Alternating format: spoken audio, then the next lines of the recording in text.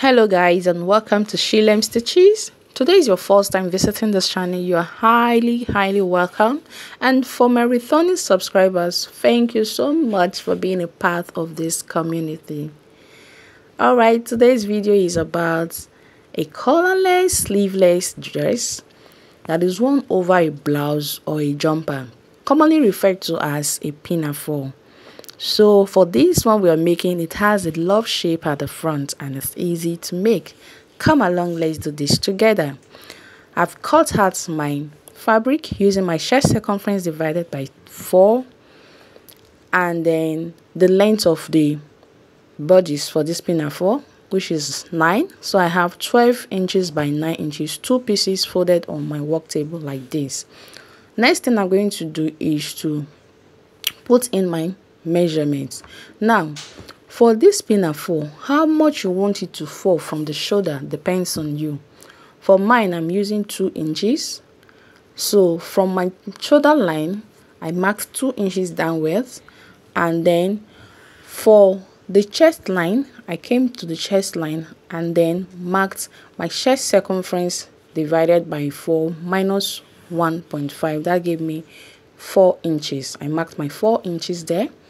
And then on the waistline, that you choose how you want it to be, like how much wideness it should be, how thin it should be. So I want mine to be like 2.5 inches on the waist. You can actually use 3 inches or even 2. So now I've gone ahead to mark my 2.5 inches on that waist, and I am just joining all my points to form my curve, my love shape. All right, so just use your hand or your curve rule to form out your heart shape. It is very simple to make and easy to make, so just know that this is how it's done. So once I'm done shaving out or shaping out that love shape, I'll just go ahead and cut out the shape like that. Please note I added extra 1 inch for joining to the skirt part of this pinafore. So that gave us a total of 9 inches because the original length is 8 inches. So plus the 1 inch, it gave us 9 inches. But because I want this front part to come out a little bit, standing, I decided to add a gum stay. Please, when you're cutting on your gum stay, cut on a folded gum stay. I actually went ahead to cut out a different gum stay because this was just a single piece and I don't want it to be breaking due to consistent washing. So we'll keep this aside now, and now we'll continue to work on it.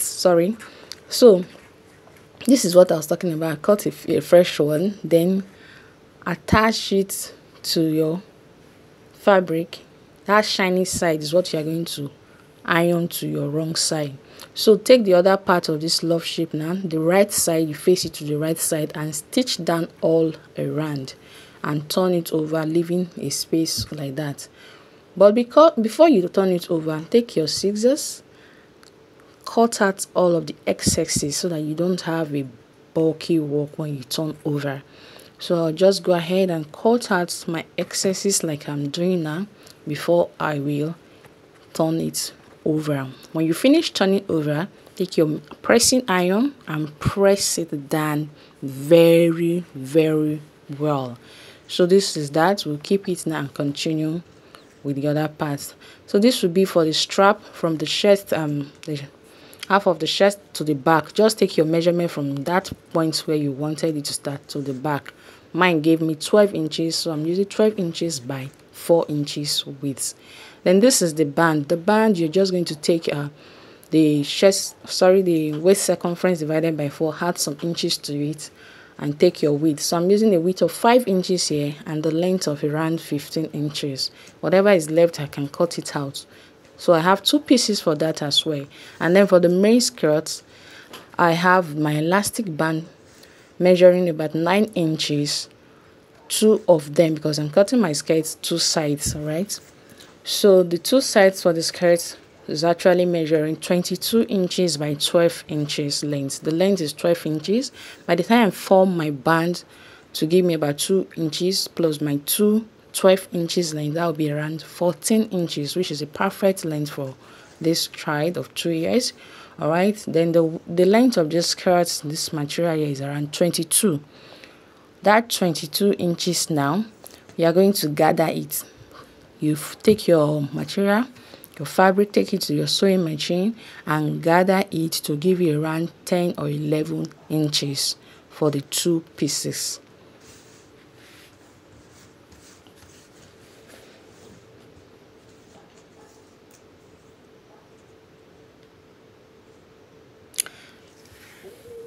Please subscribe to my channel and like this video.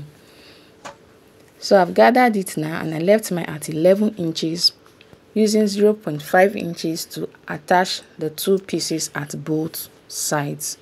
Please, whenever you do your gathers this way, always endeavor to tie or knot your thread so that it does not lose later on. So I've done that now. Take my band now, front side facing front, and I'll just stitch that way. And then this is what I have. Cut out all the excesses over there and then fold inwards like this and stitch down along that line. That way you would have formed an elastic casing and put in your elastic using your safety pin that way. So I've done for both of them and this is what I have. I'll just go ahead now and stitch them together at the sides. So this is what it should look like when you are done. So go ahead and hem the bottom. Okay, so we're done with the skirt. We'll form the strap now. Just stitch your strap along that line and turn it over. So that is that. So this is the heart shape or the love shape after ironing and all of that. Now let's couple everything together. Get your skirt, take midpoints of the sides, the half side, and the other side, take the midpoint as well. We're doing this so that we can be able to arrange our work perfectly. We don't want something pushing to the other side. Take the midpoint also of that heart shape and take that midpoint to meet the midpoint on this side of the skirt and stitch it down along that line. Since we're not going to be doing any lining, you are going to fold in your end over there before stitching it down to give you a neat finishing. All right, for this back part, the straps, from that midpoint you just determine the inches apart you want. So this one I'm using 2 inches apart. So from that 2 inches mark, I'll place my strap like this, making sure that that stitch line is inside so that when you turn it will be inside, not outside. And then I'll pin down and stitch it down the way it should be. So this is what I'm talking about. Just pin it down and stitch it down in that way. Like I said before, remember to kind of roll in your work before you stitch down so you don't have your cut part showing. So once that is done, you attach the end of the strap to the love shape side to give us the final work.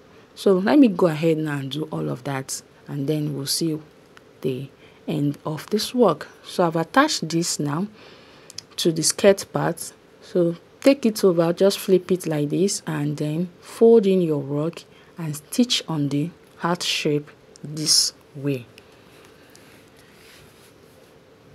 So this is what we have at the end of the day and this is how it came out. All right, see that stitching there? This is how it came out. Thank you so much for watching up to this time. Remember to like this video and also subscribe to my channel if you haven't up to now. Thank you. I love you. I'll see you in my next video. Bye for now.